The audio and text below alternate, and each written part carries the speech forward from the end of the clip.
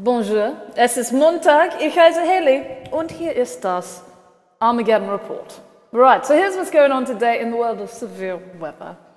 Right, we've got 15% chance of winds, 30% chance of hail in some areas, and significant chance of hail on top of that, 5% chance of a tornado, and then we'll talk about the long ranges. Right now, though, no mesoscale discussions, no watches, no warnings, so that's good, yeah.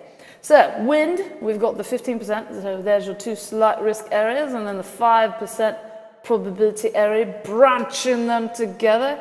Here's your hail risk map, where the red area is where there's the greatest threat of hail, and then the black hatched area is where it's more likely that there will be significant hail. So that'd be 2 inches larger as opposed to just a 1 inch or larger chance everywhere else. Tornado chance as high as 5% over here, 2% there. So if you're not familiar with the numbers, say this every single day, pick a random point, and that means that there's a 5% chance that any random point that you pick in the 5% area will see a tornado, or that someone within 25 miles of them will see a tornado. Tomorrow, big-ish slight risk area, sort of big. I mean, it covers a whole bunch of states, doesn't it? And then, if you look at the severe weather probability maps and count all the 5% areas, it covers a huge amount of states.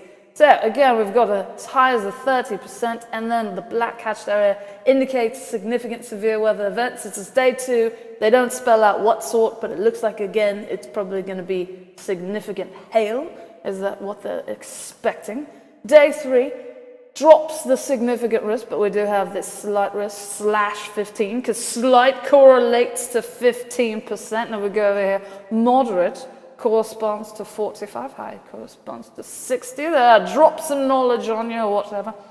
15%, and then a 5%, again, covering quite a few states, going on like that. Day 4 through 8, predictability too low. So it's said that all the time, well, not all the time. What was originally the day 5 threat, and I think it was basically about this area, is now the day 3 threat, and is back on the map. But they dropped it, was the day 4, whatever. So predictability too low means there's some severe weather, it's forecasted, but there's not enough agreement yet for the Storm Prediction Center to actually designate an area on the map. So, but here's what's going on today. So, Kansas, Oklahoma, Texas, what do we got? Missouri, Illinois, Indiana, Ohio, Pennsylvania, maybe New York, West Virginia, Kentucky, maybe a smidge of Virginia, don't know.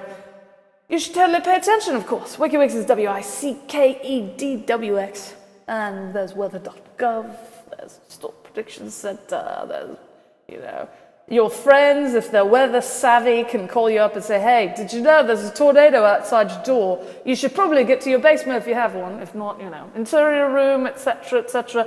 Don't hide under an overpass. It's just going to blow you out of there, and then you'll wish you had just been in a ditch or something. Anyway, so hopefully there won't be a need for you to be on the road and have to take shelter anyway. But, So stay safe out there today, and enjoy the rest of your week.